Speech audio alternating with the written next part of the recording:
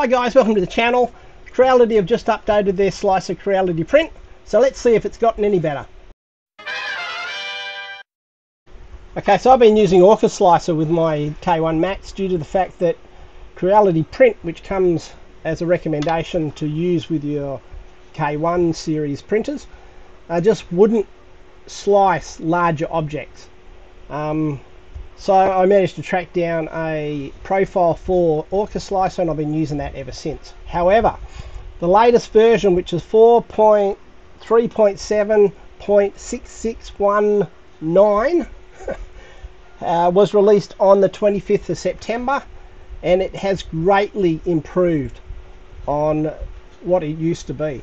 So I just tried it this morning, printing out a large object that wouldn't print before, but I've done this T-Rex skull, quite a large one, for a friend of mine.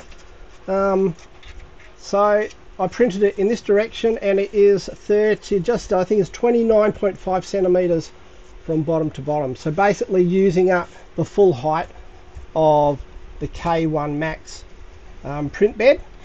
And I used Creality Print to do it. Now don't get it confused with the Creality Slicer, it's a different slicer altogether. This is Creality Print, and the good thing about Creality Print is it is tuned to work on the K1 series printers. So from now on, since to fix the problems I were having, I'll be using Creality Print because the profiles and stuff are made to work better, and it did print really well. Okay, so if you have a look at the quality of some of the print, this has come straight off the print. I've done nothing with it except pull off some of the supports. It was, I will say, it's a little bit resource hungry, so you can't have a lot open on your computer while you're slicing. But once again, it will also, if you don't want to go to the full version of Clipper and put fluid and mainsail on, which they've only just released in the last month, it will connect up to your printer, so you can print across the cloud, or the network. They don't go through the cloud. You can print across your network straight to your printer. So a few of the things, I'll just get into it now. So a few of the things that they have changed, we go down. The important ones for me anyway, or for most people, a lot of them are just cosmetic and being able to rename files and all that sort of stuff. But down here on this one, it's added a profile for the CR10SE and the V3 KE, which have just been released by Creality. They've also done a lot of other profiles for printers using the Sonic pads, so using Clipper through their old style printers. Then they've done a few other things. They've done different fill patterns, corrected a few things.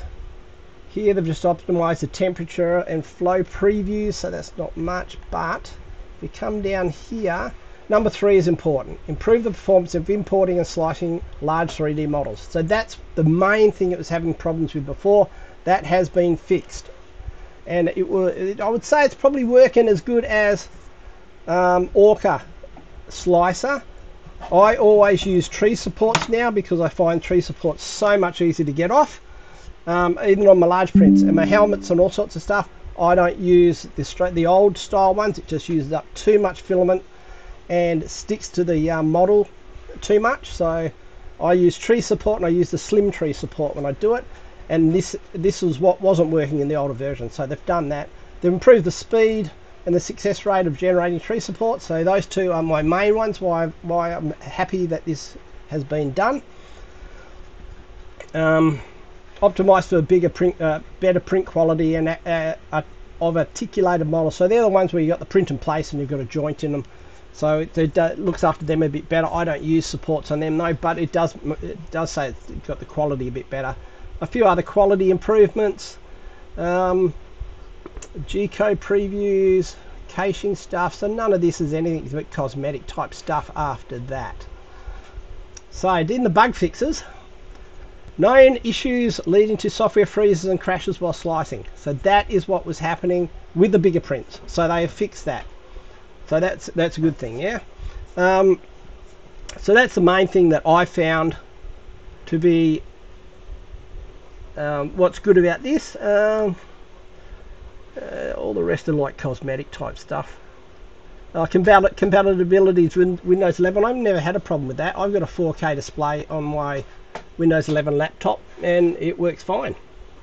So I'm not sure, other people must have been having an issue there, but I haven't had an issue with it. Cool, so there are all the changes that they've done.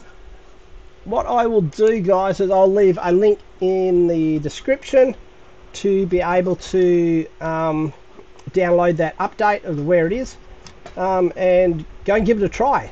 If you've got a K1 or a K1 Max and are using a different slicer, even if you're using Cura, I would suggest changing to Creality Print for those printers.